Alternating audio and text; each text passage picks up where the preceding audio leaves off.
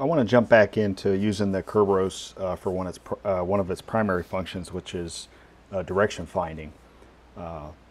You'll have to watch one of my earlier videos to go through and get set up with RDFMapper, and also read a little more about how to use the RDFMapper script that RTLSDR, the blog or the .com site, has put together, which is essentially for stationary direction finding nodes to be able to send their information off to RDFMapper. I go into detail on how to set that up in an earlier video. So I'm going to pick back up, but what I'm going to include this time, I was actually able to grab my Raspberry Pi and a second Kerberos. So now I want to show multiple units feeding into RDFMapper. So we're going to jump right in here. I already have a lot of things in place. You can see on my desktop there, I've made the RDFMapper script executable. This will kick off the server, which is running on this instance of DragonOS. I've also went ahead and replaced the RTLSDR drivers so that because I don't have two Raspberry Pis, this is not only going to run the server, it's also going to run an instance of the Kerberos software as well. So this actually sets up the web page portion and RDFMapper. Next, we'll go into the RDFMapper bearing server, and let me see here. In a previous video, like I said, I showed what's needed to essentially spin up a PHP web server, and this command here will look familiar. We'll go into this directory. We've already made the data folder, I think Chmod 777. So we'll spin up what's here in a web server on the IP address of this laptop, which is 3.100 on port 80. So now we can push that to the background. That's running. We also need to start the Kerberos software.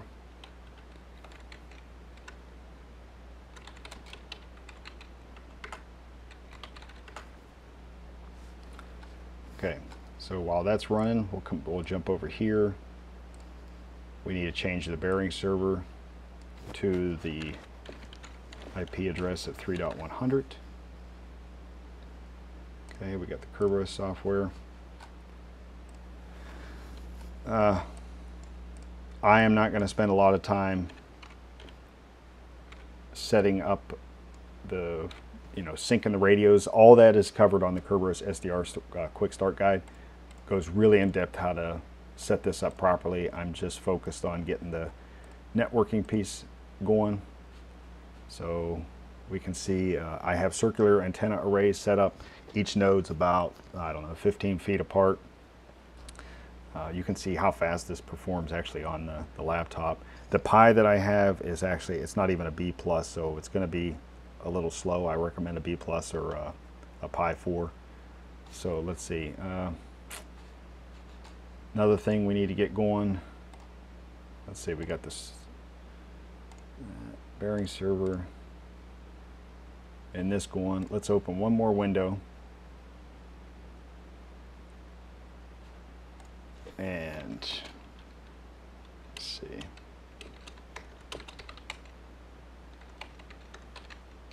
This is actually what I had downloaded, the script. And if you recall, I edited the .env file. I put the DOA server, which is the IP address, just happens to be the same as what the server is running on. That's where the values are going to be, where the script is going to grab the values from and then send it off to the RDF server, which of course is in this case the same machine. Station ID, station 1, Latin longs default. Okay. So Python 3, RDFMapper, and you're going to see, let's see, right now, so there's no there's no information being received because we don't have the DOA turned on. So let's come here. We'll turn on DOA. Now we can see it's pulling the information it needs and sending it off to the server that's in the background. Now I come here, I add station 1. I give it a minute. It's pulls the, I think it updates every 5 seconds, and you can change that in the .env file and then here on the page. So there is my one Kerberos and the lobs, the DOA information that it's generating. Okay. Now, I suspect most people have this set up on the Raspberry Pi, and RTLSDR.com puts out an image. I think the latest one is 1.6.1, has all the software in it. So let me switch over to the Raspberry Pi. This is the stock Raspberry Pi image. The software on it, if you were to connect in with real VNC, it already has that on there, so you can get this up and running. Now, the one change I did make, you can see up here, it's wirelessly connected to the same network that the RDFMapper server is on. There is a different IP address. That's just because I have the network split, but it essentially is the same network. And how I made that change was, you know, by default, if you set up the Raspberry Pi and with the Kerberos image, it will come online and be looking for a default SSID and a password that it will connect to. Purpose of that is to typically use the Android phone and app, set up a hotspot. The Raspberry Pi wirelessly connects to it, and that's how the Kerberos and all the software talks. What you can also do is go into your let me see. You can come in here and you can edit that WPA_supplicant.conf file. Now, I'm not going to open it up because it's got my SSID and password in it, but if you open that with an editor, you look, it's going to give you an example. You can change that example, so that way when the Raspberry Pi boots up, it's looking for that secondary network to connect to, and that's what I took advantage of.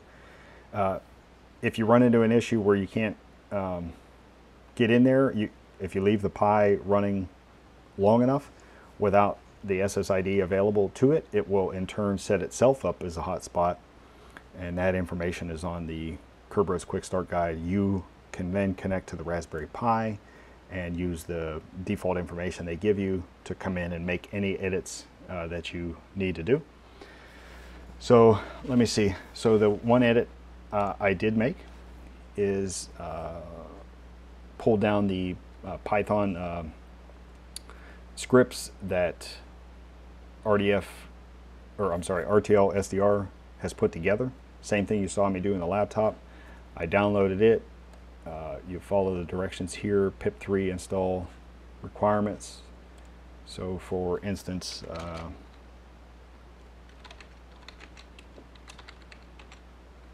I downloaded it straight from the website.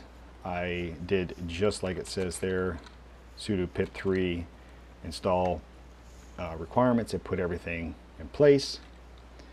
I came here, I edited the hidden file.env. You can see in this case, though, the DOA server, I put the IP address of the Pi, with the RDF server being the IP address of the external server. Change station ID to station 2, and just change the longitude just a little bit so we can see the difference here. Okay, so once you have all that in place, let's minimize this for a second. We'll come back.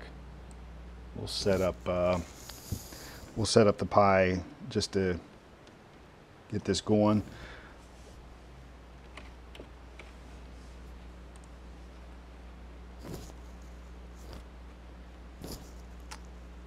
Okay, let's see.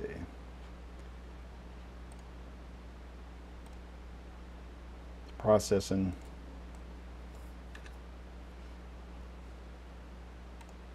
Okay, I'm going to turn off the spectrum display to save some of the processing power here. Okay, we're back processing. We've got the direction of arrival running. So last but not least, we need to kick off the RDFMapper script here. Okay, and because we have DOA running and being generated, we've got that information that's needed. Now let's hop back over to our server. Come here. Let's add the second ID, the station 2. Give it a second here. Now we have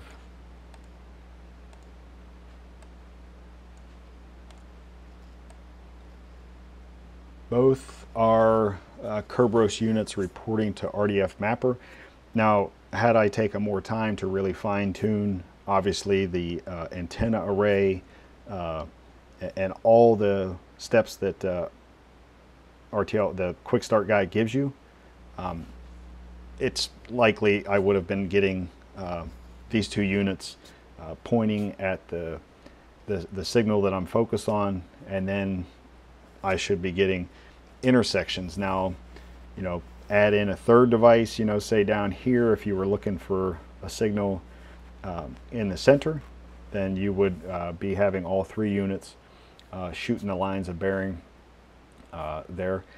One thing I'd love to see, you know, if RDFMapper were to add is, and maybe this is an option somewhere, but for these lobs to be saved for a certain amount of time, and then, you know, maybe they drop off as new ones come around.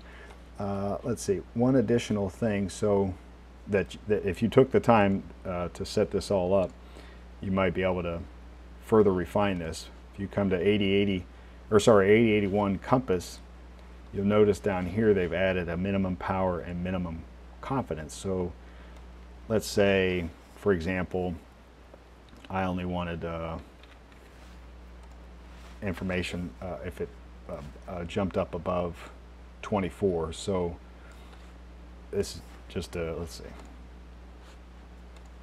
So now, let's see, station 1. Okay, so now you're only going to get the lobs thrown on here if it goes over that threshold.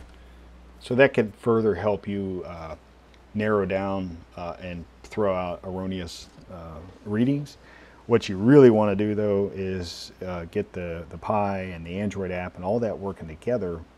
And now the Android app has the ability to put the RDFMapper bearing server information, so that if you had this out in the cloud somewhere, you've got moving devices taking advantage of the Android app, you know, with the GPS, the averaging, all that information would be thrown on here and would probably make it far more accurate and usable, especially being that a lot of it would just be automated, you know, icons moving with GPS, the lobs being thrown here would have you know, some averaging done to it, and so on and so forth. So if you have any questions, just ask away in the you know, on the bottom of the YouTube page there, and I'll try and address it. I didn't want to spend too much time setting them up because I covered that in an earlier video. This is just showing how to quickly add in the Raspberry Pi and the Kerberos setup and multiple nodes for direction finding. Okay.